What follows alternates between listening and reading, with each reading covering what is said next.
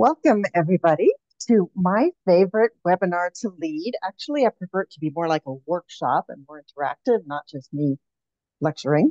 So we'll try to make this as interactive as we can. I'm Liz Stebley. I'm one of the three independent consultants who started PICA. Oh, I don't know, when we first started working on it, maybe 7 years ago.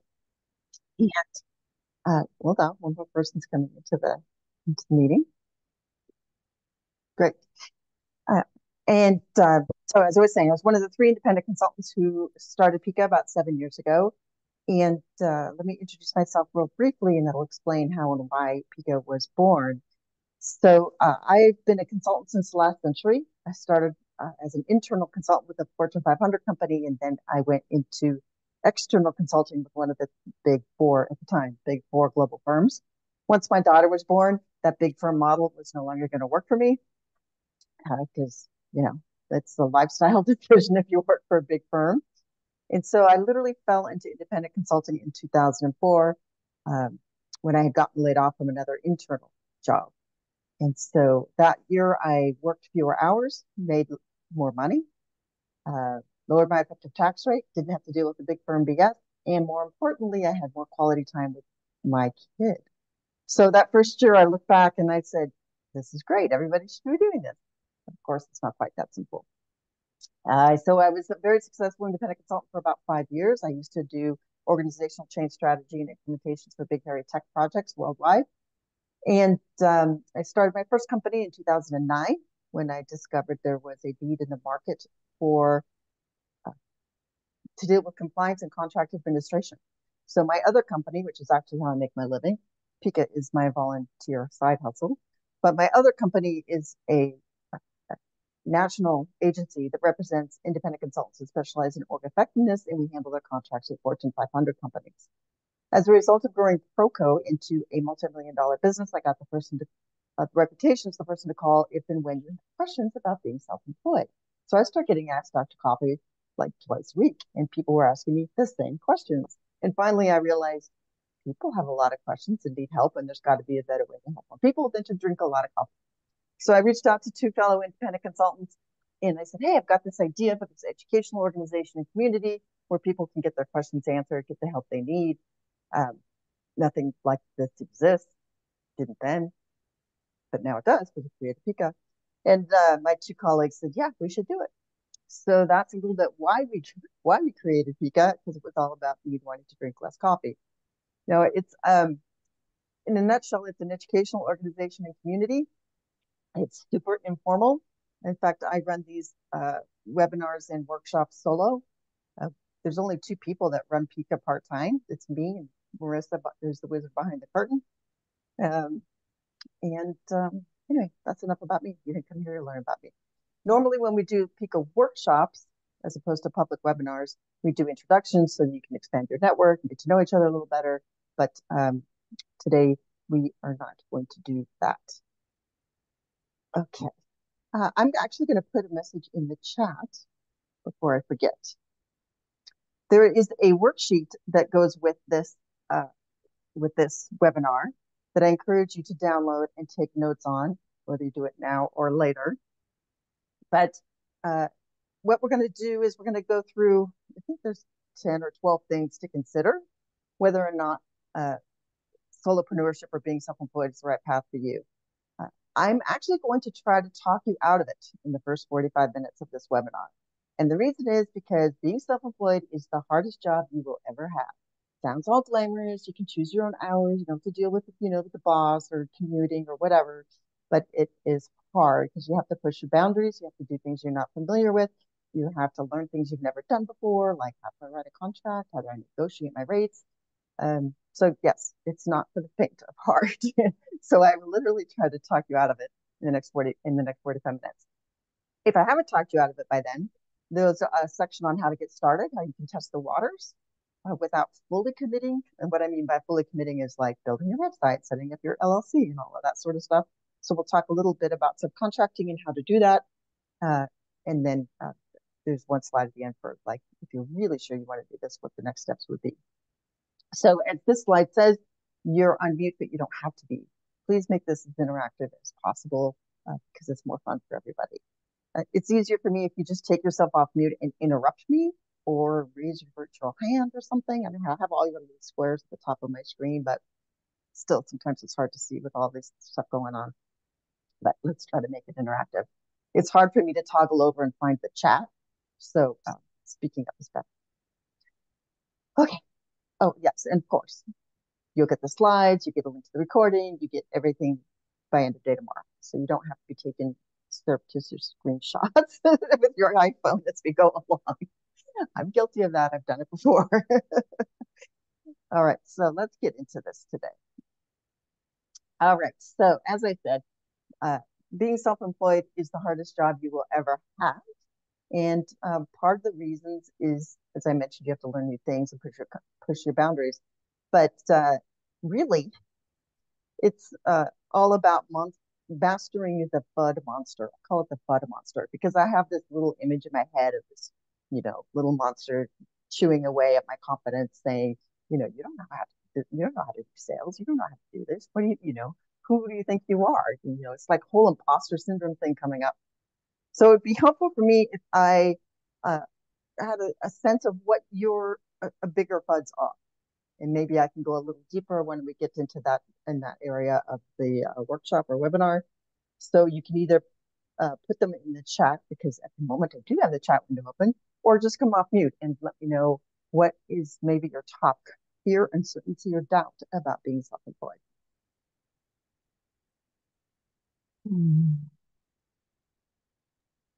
I'll go ahead and chime in if that's okay. Hi, everybody. Yeah. I'm Valerie. And I think the biggest uncertainty is I think if you knew you were guaranteed success and you would have just a gangbuster business, it would be a lot easier to say, great, I'm going to give this a shot. But that fear of the unknown is different than the fear of the unknown of maybe having been laid off a couple of times and maybe thinking, right, is this a better avenue for me to at least try? And so there's a lot of stuff that kind of weaves its way through. Yes, I totally agree with you, Valerie. And Paula wrote in the chat, how will I find clients? That's a huge uncertainty. We will talk about that a little bit today for sure, because I think that is probably the biggest, the biggest fear, uncertainty, and doubt. And again, George reiterated that finding clients and opportunities, maintaining a pipeline of work, which is along in that same theme. It's like, how do I get the business? How do I get the work? How do I find the clients? How do I get a pipeline? And we'll talk about that a little bit. We definitely will talk a little bit about health insurance too. Craig, when I get to the slide that talks about benefits, we can go into that a little bit deeper if you have any specific questions too. And Sonia said similar for me, so I'm going to assume that's all of the above. Yeah, I'd like to chime in as well. Jane? So for me, it's a lot about how do I articulate my value, and how do I negotiate my value when I am, trying to negotiate a contract with somebody. Yes, it's confidence is everything when you're self-employed and quoting rates. There's two prongs to your FUD, Jane. One is articulating your value, and that's really about defining your niche and knowing what you're really good at, what you knock it out, when you really knock it out of the park, and more importantly, how that matches up with client needs when they might need to hire somebody like you. And we have a whole workshop that really digs into that. So it's counterintuitive. A lot of people think when they step into being self-employed that they should go to market as a jack of all trades, but the reverse is true. If you put yourself in your client's shoes, they actually want to hire an expert. They don't want to hire a jack of all trades. So yes, that's a very important piece. Thankfully, there's a lot of tools, workshops, and other opportunities to work on that sort of thing through PICA. The other is negotiating your value. Yes, we have a billing rates and pricing strategies workshop. I think I just led it last week. And we're thinking of splitting it to 2 workshops actually, because it's such a complicated topic, right? There's like, okay, how do I figure out my rate when I'm just getting started? And then there's how do I do value pricing? How do I do fixed fee pricing? How do I price by the project? When is that appropriate? Uh, is a hybrid rate more practical? And I'm a huge fan of fixed pricing and hybrid pricing, but we won't have time to get into that today. But yes, there are resources definitely to help with that. Great. Thank you. Okay, cool. All right. Well, thank you for sharing. And it's one thing I will say about Bud is I'm on, actually it's this month, I'm celebrating my 20th anniversary of being self-employed. And I know, and it never goes away. The Bud monster keeps creeping back. For me, it's very predictable that the Bud monster rears its head in December because a lot of client contracts in my other business end at the end of the year. And I always think our business is going down the toilet, it's going to fall off a cliff, we're not going to be able to pay ourselves in January. And it's never the case. But I still, in December, I'm always anxious because I always have this gnawing fear in my head that we're not going to get any new business. So it never fully goes away. The trick is learning how to recognize it and say, okay, thank you. I really just trying to protect me, and then go away. Sometimes I have people come into my weekly office hours, not because they have a question, just because they're like, okay, I've just got an unusual amount of fun this week and I don't know what to do. And we talk. All right, so let's get into the top 10 things to consider, or me trying to talk you out of it. So basically, there's two sides to the money management thing. Obviously, here, a slow and erratic cash flow is probably the hardest part about being self-employed, especially if you plan to work with large companies. The larger the company, the longer it takes to pay or to get paid. It's again counterintuitive, but that's just the way it rolls. So my other company does work with Fortune 500 companies. They're almost all at 60 days. Some of them are going to have contracts saying 90 days. I had one come and the payment terms were 120 days. And I said, no, we can't accept that. All of our people are self-employed. We have to pay our bills, and we negotiate this down to at least 30 days. Most of the time we do get a concession for 45. But yes, it's even if you have a client starting, March 1st, and you do work for them and you bill for it on March 31st or August or April 1, you're not going to see any money for at least another 2 months in all likelihood. So you must have a bridge or a safety net, right? Because you have to do the work and then bill for the work, and then there's this whole waiting time. I also want to point out, though, that the cash flow is erratic. That depends on the type of work you do. Let's say you're an executive coach, and once you're established and you have a stable of 10 paying clients or whatever, it does tend to be more predictable. But if you're planning to do project-based work, like independent consulting, it's super erratic. So let's see, I was actually doing consulting work for, I forget, 12 years or something. And my monthly income ranged from $5,000 a month to $24,000 a month. Now, clearly $24,000 a month is a good living. But you can't live as a single mom in San Francisco on $5K a month. So you have got to have some a safety net or some sort of pool of money that you can draw from. My favorite trick, actually, well, two things about this. When I fell into independent consulting, I had been laid off, so I had some severance pay. So some of you might be in that boat, which is that makes it for a pretty safe time to make the leap. Because when I fell into independent consulting, I got the notice that I was going to be laid off. That same day, I called a former client down in Silicon Valley and I said, hey, I just got laid off. Do you guys need any help down there? And he said, are you kidding? How soon can you get here? So literally, I had my first client the following week. I didn't even have a laptop yet. And my severance was, I forget what it was at the time, 3 or 4 months, whatever. So for a little while, I was double dipping. But my other favorite trick that I did successfully for years and years and years was I would hide money for myself. So every time a client paid me, I would take 40 to 50%. I started at 50%. And as I got more confident, it was cut back to 40%. I took half of every payment and I put it into a different bank. Not my normal bank, because if I logged in, I was with Wells Fargo at the time. If I logged in and saw that I had $8,000 in savings, I'd tell my daughter, hey, yeah, I have to go on vacation. Knowing that it's for quarterly taxes, but doesn't matter. I have no fiscal discipline.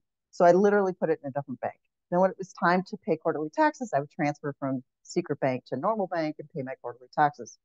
And lo and behold, when it came to do my annual tax return, I would have anywhere from $20,000 to $25,000 left over. And that money went into my self-employed retirement account, my separate IRA, could have been a 401k, solo 401k. That lowered my effective tax rate. So I was paying myself, saving for my future, lowering my effective tax rate. And that's where the magic is, to creating and building wealth when you're self-employed. But you have to be able to either be fiscally responsible or do what I did and hide the money from yourself. But that's how you, to speak to the other half of the slide here on the taxes slide, the first year I was self-employed, yeah, I conceptually knew about quarterly taxes. But then when my first payment was due and it was like $12,000, I was like, holy smokes, I don't have $12,000. And I was caught short. I think I had to borrow money from my brother or something to make that first payment, but you don't want to be in that position. So you either need to squirrel money away like I did, or have that safety net. But you also need to be organized enough to keep track of like your bookkeeping, how much do you owe, and thankfully, like TurboTax can estimate these things for you, or if you use something like QuickBooks Self-Employed, it'll estimate it for you too. So, but anyway, dealing with erratic cash flow and quarterly taxes and those types of accounting financial things, you have to evaluate if you have the stomach for that type of stuff. All right. Next thing to consider. Do you have can you deal with uncertainty? So yes, it is a little bit like being on a trapeze and not knowing if that guy is going to catch you.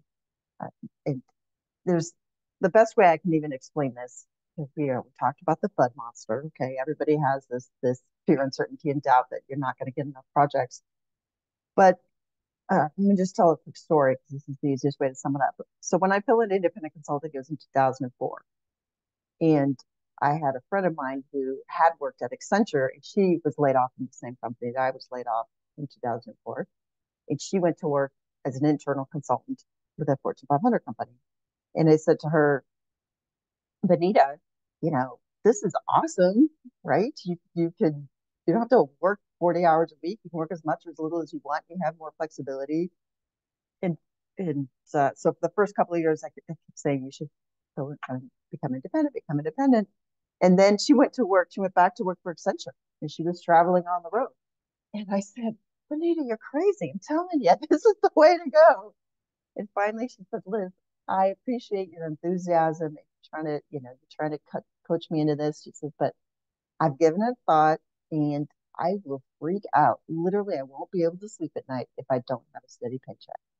Because she was a single woman. She had her condo, her mortgage payment on her condo. She says, I need the security of knowing I can make that mortgage payment every month. So it's a very personal decision if you can tame that FUD monster or not. Benita knew there was no way that she was going to be able to overcome it.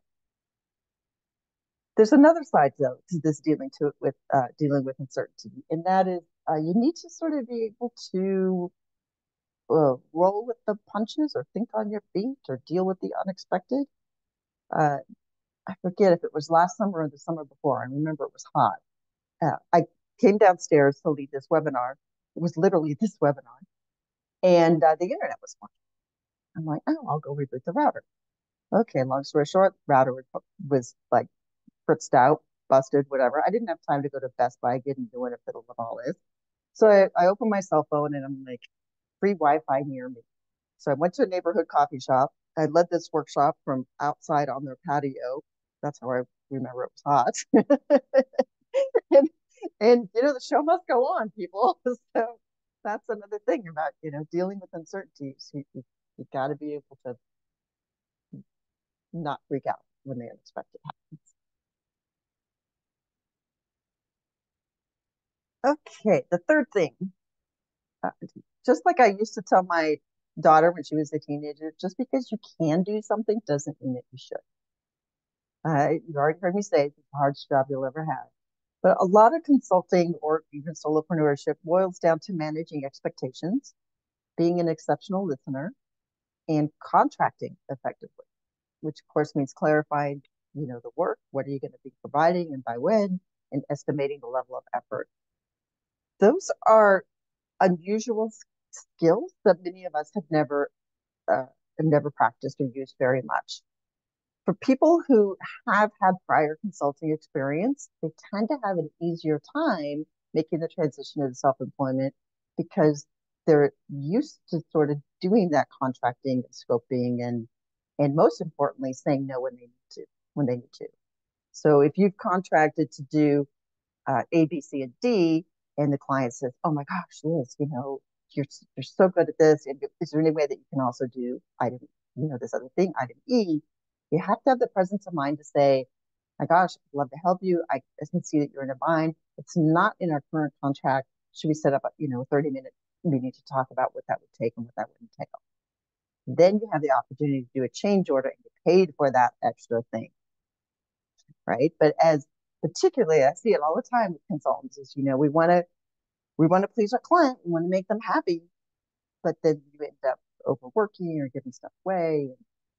So a lot of it's not just prior consulting experience. It's also a little bit about, um, I hate the word mindfulness. Being mindful of what you've committed to, what you're being asked of, and being able to sort of slow down your thoughts so you can pause and say, "Okay, we need to have a conversation about how I can do this." All right. Fourth thing to consider is your mental outlook. If you've just been laid off, it could be the best time to make the leap, or it could be the worst time. It depends really on your mental outlook. Period. And this slide always reminds me of my brother. My brother, he was like, I don't know, 56, 57 at the time that he got laid off, and of course I was already a self-employed consultant. And he says, "How I'm kind of thinking I could consult to the industry that I just that I've been working in all these 45 years." He said, "But who's going to hire a middle-aged white guy?" And I said, "Well, nobody. It's that kind of an attitude." So it's all about how you approach it. Confidence is the, the the thing that ties all of the success keys together when it comes to being self-employed. The good news is now PICA exists in the PICA community. So when the FUD monster says, "Who are you?" and you have imposter syndrome and all that sort of stuff, you have a place to go to say, "Okay, I need help with this," or I'm feeling anxious this week or this month. The other thing is, I forgot, just out of my head. But anyway, confidence is everything. So if you're feeling a little bit hesitant. Oh, I know what it was. It's not just about outward confidence either. It's also knowing yourself and knowing that you're smart enough and resourceful enough to get the help you need, to find the answers you need. Because there's always going to be something that you haven't done before that you've got to figure out. You've got to learn how to do this, but but you need to be able to trust yourself that you're smart enough to figure out what you don't know. So that's the other angle. All right, let's talk about the big one, right? Getting new projects, finding work, developing a pipeline of leads, all of these sort of things. So this is definitely the biggest FUD that never entirely goes away. It's even larger than life itself when you're just starting out. So one way to get over this is to get over the psychological hurdle of thinking of it as sales, because it's not sales. If you look up the definition of business development anywhere, you don't see the word sale.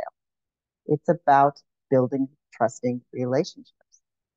So, that's, if you keep, whenever the word sales comes up, just like nix it and replace it with, I replace it with the word outreach, right? So I like doing outreach. It's basically connecting with other people I haven't talked to in a long time, uh, being of service, forwarding articles of interest to people, or just keeping in touch.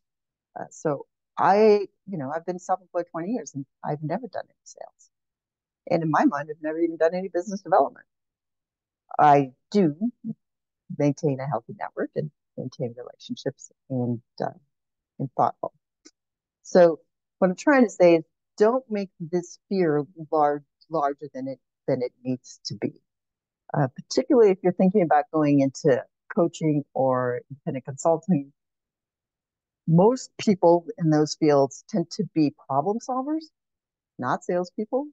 And so the good news is you you don't have to be a salesperson.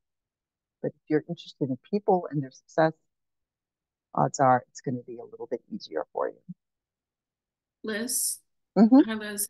It's Paula. Sorry, you're kind of the volume just kind of came out just a couple of times. Can you repeat maybe the last two sentences, if you remember them? If I remember them.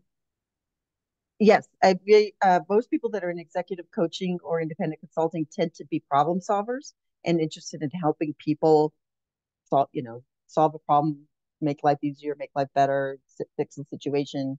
And so you don't need to be a salesperson. If you think with that perspective on, that hat on, that I'm here to help people, it's easier to find new projects because you're not selling, you're listening and trying to understand their projects. So it's flipping it, sort of. One thing I do want to say about getting new projects is your ability to network and find your ability to network and keep your network active, or what I call it, keep your network warm, can make or break your success when you're self-employed. So I encourage you definitely to really reflect on this, because the most successful solopreneurs I know get their work through referrals. And that's all because they take the care and feeding of the people in their network. But the other side of referrals, it's not just taking care of the people in your network and constantly expanding your network. The other part of that is being known for something. That's how you also get referrals. You become the go-to person for XYZ. And I think that was to Jane's comment earlier about, how do I really define my value? I said, gotta know what your niche is. So that's the other secret ingredient to getting referrals. Any questions while I take a sip of tea?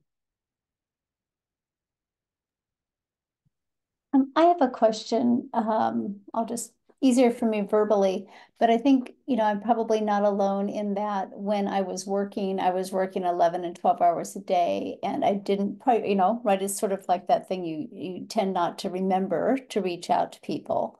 I feel like my network's pretty good, but I am in that situation where sometimes people don't hear from me unless I need a favor.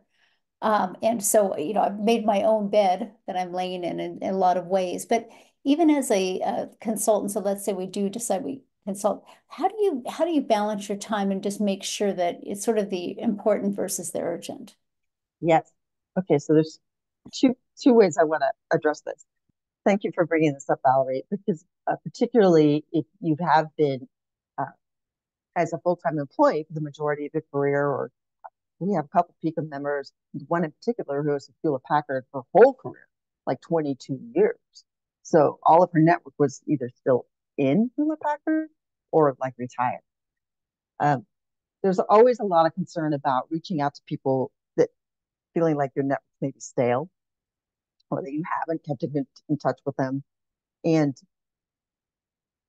two things about this. One is COVID time was weird, right? In some ways, it felt like it was just 2 years ago when really it was 4. So it was sometimes COVID time either felt like it was really long or it was really short, and everybody's sense of timing got screwed up. So even though it might have been pre-COVID since you reached out to somebody, it's not necessarily going to feel like that in reality, right? And the other thing is that other people haven't kept in touch with you either, right? I'm sure if somebody reached out to you, Valerie, and said, hey, it's been a while since we worked together on this project 5 years ago. I can't believe it's that long ago. COVID time was weird. Would you like to get together and reconnect and have a virtual cup of tea or something? Because they haven't reached out to you either. So it's kind of a two-way street. So there's that. And the other thing that I really wanted to mention is when you're just stepping out on your own, or even before you step out on your own, meaning like right now, you guys are in sort of this golden opportunity zone of being able to reconnect with people in your network and saying, hey, I'm reevaluating what I want to do the next chapter of my career. And I really enjoyed partnering with you on that project, or I really value your perspective. Would you be interested in a 15-minute phone call? I'd love to pick your brain on just what you remember of how we work together. And then that's a great excuse to ask them how they are, whatever, and say, well, I'm thinking about stepping out and on my own to do ABC. What do you think of that idea? Is this something that, you think people will hire an external person to do? Or do you think it's more of an internal resource job? Or when you think of me, what words come to mind? Or just, there's a whole laundry of questions. But it's a really terrific way to reconnect with your network. Now, you don't have to connect with all 500 people you're connected to on LinkedIn, but even 5, right, will get the ball. And it'll help build that muscle and reconnect. Okay, let's keep going. Supply and demand. So, okay, my cheesy comment here when I see this slide is don't just roll the dice and hope for the best, but you can actually sort of gauge what the market is for your skills, services, and or expertise, what it is that you're going to offer to your clients. Let me give you two different examples. So first, let's say that you're really great at planning and facilitating senior leader offsites. These are usually their 3-day events, and sometimes they have a guest speaker or whatever. But this is what you love to do. You do it really, really well. So the good news is that most companies can't afford to have someone on staff that does this really well, or their existing staff often doesn't have the bandwidth. So there is demand for that from clients because they often don't have the people internally. But let's take another example. Let's say you want to get into executive coaching or life coaching or any type of career coaching. There's literally thousands of coaches in any given metropolitan area. So there's a glut of supply. So then your challenge is, well, how am I going to really stand out? I'm not saying it's not possible, just saying it's going to take a little bit more work on your part, whether that's through your branding, your blogging, your speaking, your speaking, your podcast, whatever. But that's sort of what I mean by supply and demand.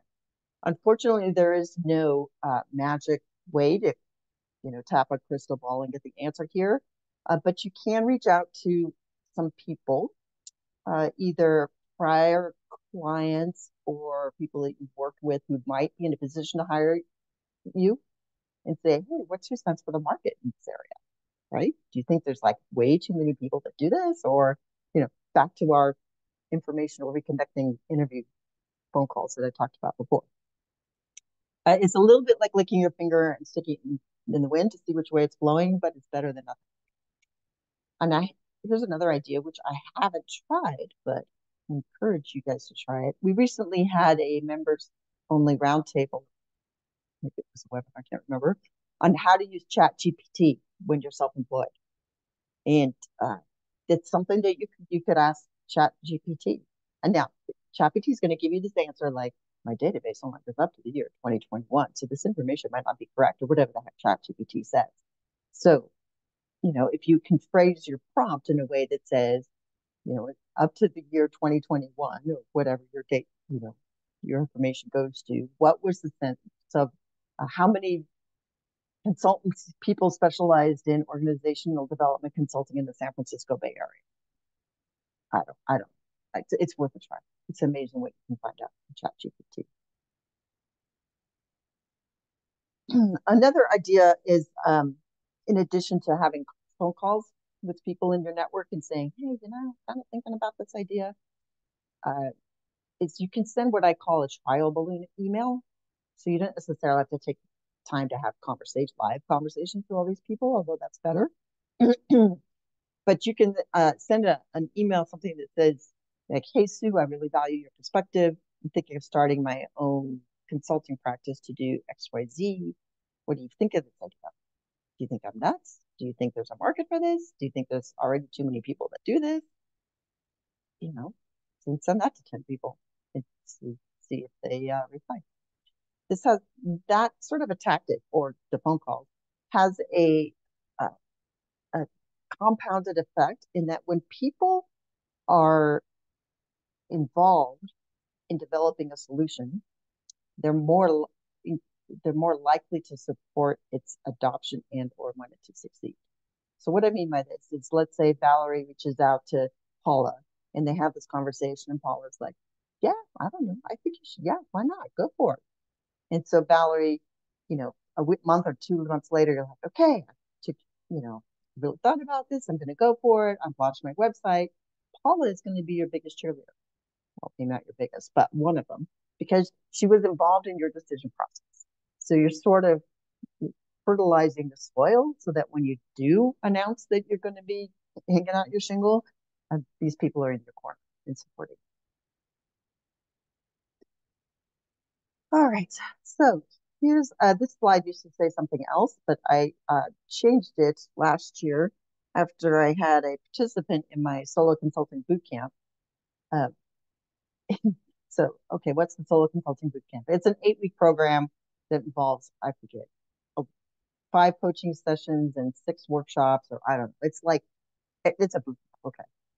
And so this one person, like, he had 25 years of experience at high-tech companies, I forget, but he struggled even with the structure of the boot camp because he missed his routine of the court, of his meeting with his team once a week, or his having his, what are those things called? Not key performance indicators, but they're objectives and key objectives set quarterly or whatever, or planning for the quarterly business review. Or he liked that rhythm, but more to the point of this particular person is he suffered from shiny object syndrome. He had trouble focusing on what the homework was. So let's say 1 week the homework is, well, the cohort meets every other Friday. And so one of the homework in that period was, okay, do a draft of your website. So then we come back together as a cohort, we look at all of our stuff, right? We offer feedback and suggestions. And time and again, he wouldn't have done it. He didn't do his homework. And like on this website one, he says, well, I also have a business on the side where I invest in commercial properties, and I built a website for that. I'm like, David, that's not going to help you get your business off the ground. So anyway, he was not a self-starter, and he liked to put things off and do what he wanted to do, not what necessarily was required. When you're just starting out, you don't really have that luxury. So try to think about, these are all personal decisions. This is why I encourage you to take notes and share these notes and these questions with somebody close to you, whether it's a partner or your best friend or your adult kid or something, because they can help hold the mirror up and say, well, no, I don't know, Mom. Like, you get really crabby if you have to work more than 8 hours a day, whatever. All right, so let's talk about the big one. And I know it was one of you guys mentioned it in your fear, uncertainty, and doubt, your FUDs, this health insurance thing. So with the health exchanges now, it's definitely less of an obstacle than it used to be. When I fell into independent consulting in 2004, getting insurance as a solo person or without being part of a company plan is definitely easier, but it's still expensive. There's just no way around that. This seems like it's more expensive than ever before. Obviously, if you have a spouse or domestic partner with company-sponsored health insurance, this is less of a consideration than if you don't. So let's talk about that situation where you don't have that person you can rely on. If you can go COBRA, do that. So if you've been laid off and you have the option to extend your health benefits from your prior employer, 90% of the time, in fact, in all of my years, 20 years self-employed, I've only ever heard of once somebody getting a better deal other than their COBRA. So you can save yourself kind of a lot of research and just go COBRA. It is going to cost you a lot more because you're going to have to pay the employer's share of their premium. But the reason why it's still less expensive is because it's a group plan, and group plans are always less expensive. So ride that COBRA train as long as you can. But then eventually, of course, it's going to run out. So my second piece of advice is contact a health insurance broker in your state. They don't cost you anything, and they'll give you very good advice. They're paid by the insurance companies. So when I fell into independent consulting in 2004, I'd been laid off. I extended COBRA. So like in 2005, or whenever it was, I had to buy my insurance. Also that same year, I got divorced. Okay, so here I am, single mom, and I need insurance for me and my kid. So I called a broker, and I said, I need a family plan. COBRA's ending. He says, well, how many people are in your family? I said, well, it's me and my daughter. He says, so there's just two of you? I said, yes. He said, well, then you definitely don't want a family plan because a family plan assumes 4 people or more. He says, what you're going to want are 2 separate independent plans, one for you, one for your daughter. And if you're both healthy, take a high deductible plan. And this is the way to go. So my daughter, who was 4 years old at the time, great health, got her a plan, high deductible, was $50 a month. Okay, so she just went to college. So 5 years ago she went to college, or whatever, and it had only gone up to like $100 or $200 a month. It was still very affordable for her to have her own plan. I never would have had that idea if it wasn't for the health broker.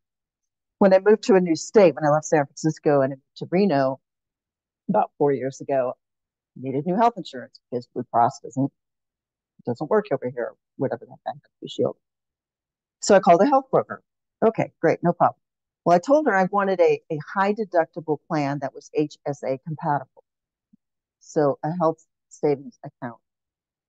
This is another way that you can save money and build wealth over time. It's because you can sock away, depends if you're an individual or a family, anywhere from, I'm going to get these numbers wrong, $4,000 to $8,000 a year into this tax deferred plan. You get to invest it year over year over year and let it grow, tax deferred. Which reminds me that some estimates say, I think it's Fidelity Investments that does this every single year. They do a study and they say that the average couple in retirement will spend $200,000 in out-of-pocket expenses post-retirement. $200K. And that's with Medicare, Part D, C, supplements, whatever the heck all that stuff is. So another reason to have an HSA plan and start funneling money away, invest it. Oh, but anyway, back to the health insurance broker. So, the next year, my plan, they sent me this big packet to renew, whatever. I'm like, whatever, fine, just renew it. Well, then she called me a few weeks later. She's like, Liz, did you renew that plan, the renewal? And I'm like, yeah. And she's like, no, they discontinued the HSA compatible part. And I know that's really important to you. So we need to get you a different plan. I would have been completely clueless. So yes, find yourself a good broker. So my last piece of advice about health insurance is it's still going to be expensive through a broker or whatever. And so the other piece of the puzzle that slides in there is you have to charge enough that you can afford it. That's another reason why independent consulting coaches and all these self-employed people tend to charge a lot because they're running their own business and they have to pay for their own health insurance. So that goes back to the pricing and billing rate strategy. The other thing, though, that nobody tells you about in this might want to talk you out of being self-employed is paid vacations or paid time off. There's no such thing. Your vacations are twice as expensive because you're not earning money because you're not billing. billing clients or whatever. You're not doing any work, but you're also spending the money to go on the vacation. So there's the opportunity cost that goes with the actual cash outlay of the vacation. So that actually, even though I knew it when I was self-employed, I didn't care because that's why I work so hard, is to take fabulous vacations. And I was always the type of person that maxed out my vacation time at the company anyway. And I'm like, fine, I'll just take it, paid time off, or without pay, whatever. But yes, they are twice. Liz, question. I know there's different webinars I'm signed up for some of these individual topics, but at a high level, are benefits something that you can write off a taxable deduction? Okay, or yes, thank you. Your premiums, as yes, you can write off. And then Jade put something in the chat. What about insurance for your business? How do you know what coverage you need? Yes, that's another whole animal, and you probably do need it. Well, you should have, whether or not you need it, because we live in a very litigious society. So at a minimum, you should carry general business insurance, general liability insurance. So, and it also depends on who your clients are. If you're going to work with major corporations, they're going to require you to have at least two kinds of insurance: general liability insurance, errors and emissions insurance.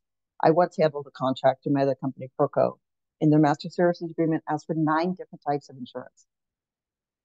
My first job out of college was selling insurance, so I'm smarter than the average bear when it comes to this stuff, and I had never heard of some insurance. I'm like, what the hell? Turns out we had the insurance. It was just embedded in one of our other policies, but they make it as difficult as possible. I mean, really, don't get me started on this W-2 versus 1099 thing. But Jane, to answer your question more succinctly, there is a whole page on PICA's website that explains what the different types of insurance are, what types are most common.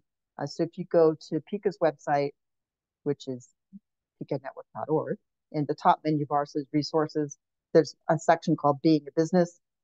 You'll find the information on business insurance there. It's another reason why you have to charge good rates. You just pay for that too. Oh, that reminds me, actually, before I go here, that reminds me, somebody said something earlier about how to keep my, so my network is kind of a little bit stale, but how do I continue to not become that? How do I not become that person again that only calls when you need something? And the rule of thumb there is to spend 20% of your time, 1 day a week, 8 hours a week if you're working 40 hours, on working on your business, not in it. That means doing outreach, working on your accounting, your billing, your marketing, your public PR, whatever it is. But 20% of your time should be spent doing that. All right. So, oh boy, I'm running up. There's two slides. I got to talk faster. So, work ethic. This is my favorite Dilbert cartoon. Totally reminds me of when I worked back for one of the big four firms. So it's true that when you're self-employed, your working hours are flexible, but the hours can also be erratic and demanding. You're often a slave to the client's timeline or deadline, and you need to be able to keep your word. So it goes back to sort of being mindful and not over-promising. But the best consultants, meaning the ones, the best solopreneurs, even the ones who get referrals and repeat business, do whatever it takes to get the job done. So if they've committed, I'll get it to you by end of day. This used to happen. I'll get it to you by the end of the day. That's at 4 o'clock in the afternoon. Yeah. Then I pick up my kid and she's not feeling well, or she fell. We have to go to the emergency room. You know, life happens. So there were many times that I was getting something to people by 12, 1, 2 o'clock in the morning because I didn't learn to under promise.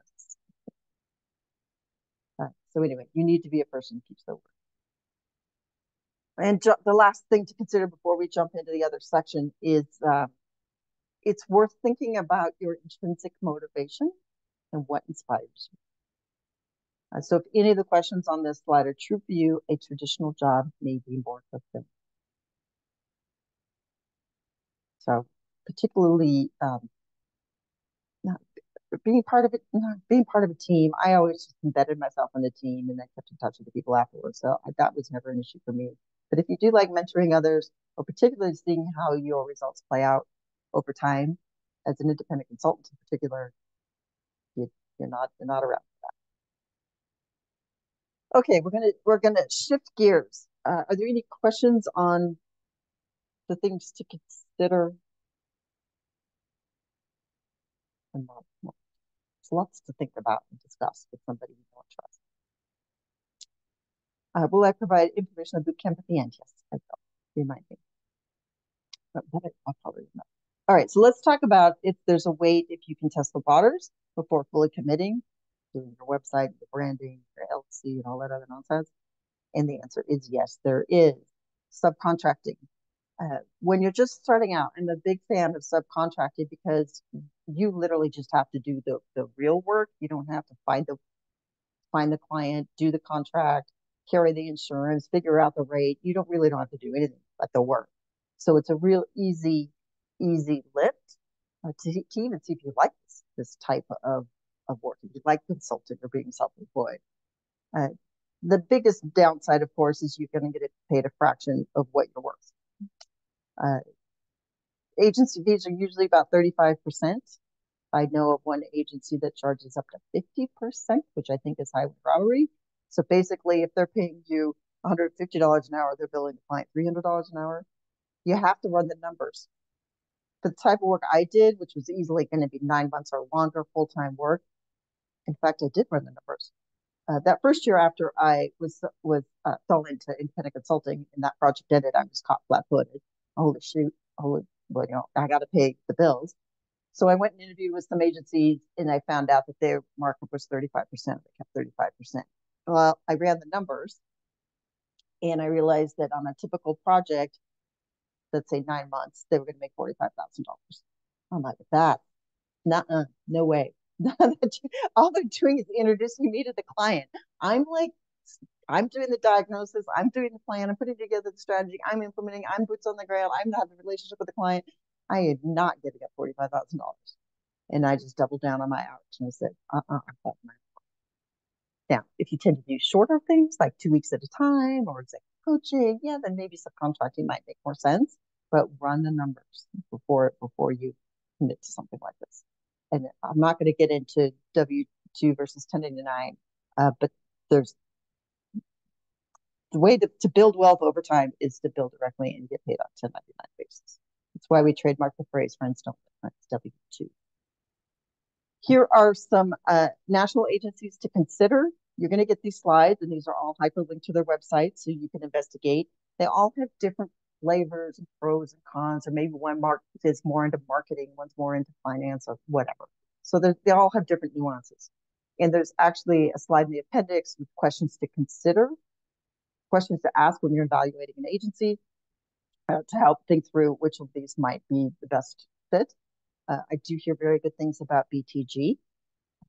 And I know people that have done work through RGP too, although RGP tends to be a little bit more tactical and not pay quite as well.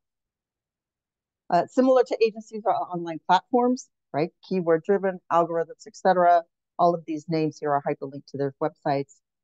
Doesn't cost anything to submit your resume. On the other hand, there's a boat ton of competition out there. Catalyst, I think, is like over 100,000 resumes on the database there. So if you upload a resume to one of these, or one or two, you put a long version of your resume. So let's take this person who was a project manager at Hewlett Packard for 22 years. I said, okay, list every project you ever led at Hewlett Packard and write, the date, maybe it had project named it, maybe it didn't, and what was your role? Well, lo and behold, the resume was 3 pages long and she had the word project manager on there like 16 times. That's how you play this algorithm.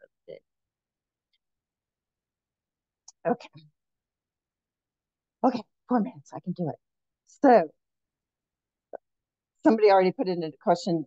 We provided information to boot camp at the end. If you're sure you really want to do this, you can still subcontract while you're doing everything it takes to get things set up, right, for your own business. Of course, if you were laid off and you have severance, you might have to subcontract. But here are the next steps that I recommend. First of all, absolutely, 100%. Discuss these trade-offs with somebody you know and trust who's going to have to put up with your fear, uncertainty, doubt, and complaining, because you're going to need a champion in your corner. If I was in your shoes, the next thing I would do is try PICA for $49. Because literally it's 49 bucks. And with inflation, I'm looking at that, I'm like, maybe we should make this more expensive. But anyway, we just recently launched, I used to lead this workshop live, but we realized that not everybody can commit to a certain time or day doing it live, whatever. So now it's an asynchronous on-demand course, and you can work through it at your own pace. I think there's 7 modules, and there's homework. You know, it says pause the video, go do this, come back to it, etc. And you can do that as a non-PICA member for 49 bucks. No, it's not $49 a month. It's $49 for life, right? Let's say you start it now, and then you take a full-time job, and you come back next year, and you're like, okay, now I hate that was a bad idea. I should have done that full-time job. You can pick up still one-time fee, 49 bucks. That's what I'm telling you. It's probably too cheap. Okay, so that's what I would do.